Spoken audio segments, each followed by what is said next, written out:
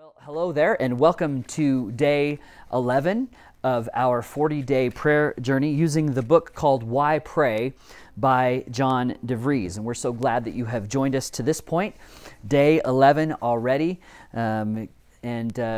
We're continuing in this week, and the theme for the week is Why Pray First. And today's devotion is entitled, Who is First, He or I? I like to think of myself as a systems guy.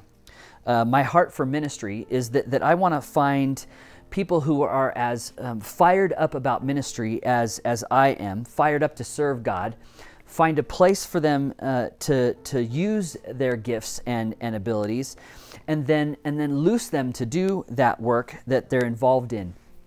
And early on in the life of the church, we very carefully put systems together, leadership teams and finance teams and staff. We put together organizational charts and budgets that are really so important in the life of any organization. And sometimes we do have a tendency to think that if we have great systems, well, God will just say, well done, and then grow the church. You know what I have found that's not always the case. You can have great systems, but if God doesn't, if God isn't doing the work, when we don't invite Him to lead the work, we can beat ourselves to death and see no results. And even recently, I have noticed that fewer and fewer people are showing up for prayer times, whether they're the ones that we have here at the church or ones that we organize for the community, the ones where we invite people from all over the valley to pray. And I can really get pretty discouraged when people don't come.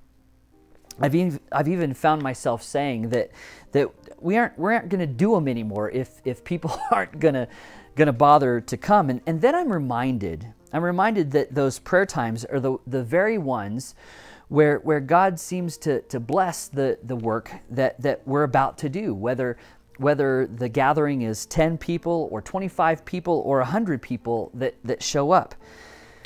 I want that to be a reminder for all of us that God is the one who does the work, and it's not we that do the work. We do the work through His power. We don't do it in our own strength. Yes, He uses us, but really He accomplishes that work when we pray first. So here's the discussion question, the reflection for today. When is it wrong to pray for the success of a church or mission organization? You have to really think about that question today. I really had to ponder, is that how it's really supposed to be worded? And yes, the answer is yes. That's exactly what the author was going for. When is it wrong to pray for the success of a church or mission organization? And you may have some pretty creative answers to that question.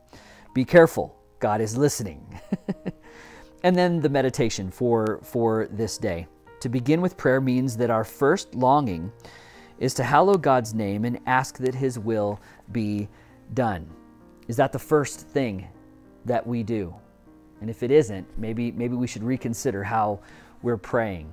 I hope this has been encouraging to you as we finish day 11, and that whether you're at the start or the end of your day, that this has been time well spent. And the next thing you do will be blessed because you choose to pray. Let's pray right now. God, thank you. Thank you for this opportunity to get together and to pray and to listen for what you might say to us. God, we can have all the right systems in place, but God, it's you who do the work. And we ask that you would bless the work that we have set out to accomplish, believing that it's what you have for us. Would we seek your face to have you reveal your goodwill to us? Thank you for this day. Bless the rest of it. God, we pray it in your Son, Jesus' name. Amen.